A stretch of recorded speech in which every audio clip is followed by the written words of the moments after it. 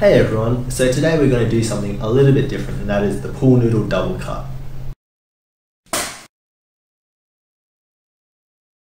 So the pool noodle double cut is this really cool thing that one of my subscribers actually does. And he stacks two pieces of pool noodle, he cuts through the bottom one, and then the top one should just pop off into the air, and then he cuts that in the air.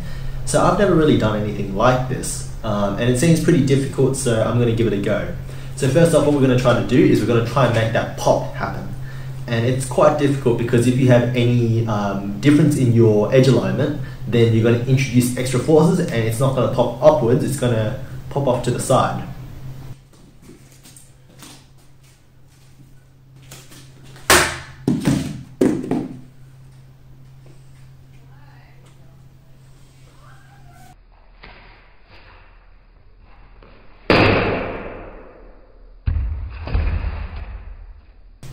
Alrighty, so I hope you saw that.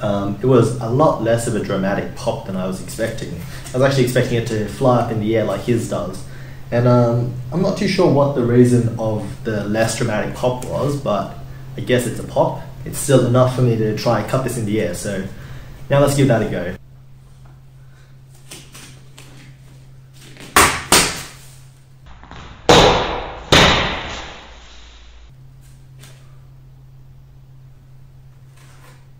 Alright, so I hit it, but it didn't cut all the way through. It cut about 90% of the way.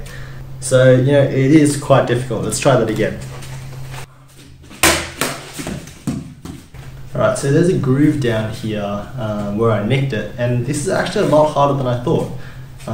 You know, I thought that it would be nice and quick and easy, but it's actually really hard to hit something that's flying in the air. So, I'm going to keep trying. Let's see if we can make it happen.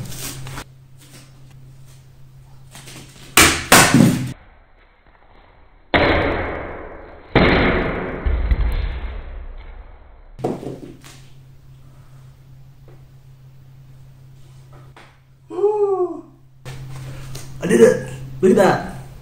Cut cleanly through in the air. That was really hard.